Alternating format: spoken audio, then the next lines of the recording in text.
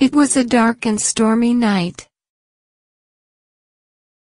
During the Halloween season, one popular activity is to visit a haunted house. As a child, some of my earliest and most frightening memories happened in a haunted house at Halloween. So, let me take you inside a real haunted house. This short story also gives you vocabulary and idioms for describing something scary. We begin as many scary stories have. It is a dark and stormy night. You walk alone down a desolate street. The rain has been falling steadily all night and is only getting worse. You are soaked to the bone and need to get out of the rain. Then you see a house. Thank heavens, you say out loud. But at second glance, your relief is chilled by the look of the place. It's dark. Only a lone street lamp casts a dim, yellow light on the sad features of the house. It looks as if no one has lived here for many years. The windows are broken. An old, ripped curtain blows from a third-story window. Now, you remember where you were. This house is from your childhood. Neighborhood kids talked of ghosts, from a family long dead, walking through the house at night. The front yard is tangled with overgrown weeds and vines. A pathway lined with broken stones leads to an old house. You follow it.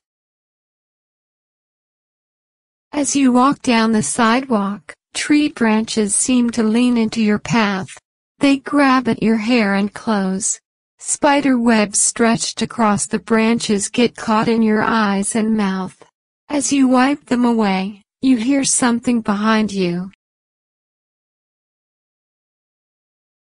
What is it? You turn around. Nothing. It was probably just a cat, you tell yourself. Although, you don't believe it. Just as you step onto the sagging front porch, the door creaks open. Suddenly, two bony hands push you inside. The door slams shut.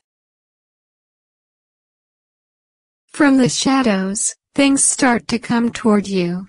You can't see anything, but you can hear them coming closer. You run, but running only takes you farther into the nightmare. Your heart beats wildly. Hoping to hide, you open a door, but a skeleton falls into your face. Screaming, you fight with the bones as they entangle your arms and legs. Finally, you break free and run for your life down a hallway. For a moment, you think you're safe. Then a deathly white hand reaches out from under a table, grabbing at your ankles. You run faster, this time up a flight of stairs. But a half-human, half-bat creature hangs from the ceiling. It flies toward your neck with blood dripping from its razor-sharp teeth. As you try to escape, you trip down some stairs and fall into a cold, dark basement. From a small window you look outside and see a crazed man holding an axe. He's looking right at you, laughing. Fear takes over your whole body, as you run out of the house only to find a bowl of candy. If you're lucky, maybe a plate of cupcakes, too. You dig your hands into the candy bowl and fill your pockets with sweets. You deserve it. You made it out alive. That is exactly how I remember the first haunted house my parents took me to. To this day, the thought of it still sends shivers down my spine. And I still love being scared out of my wits.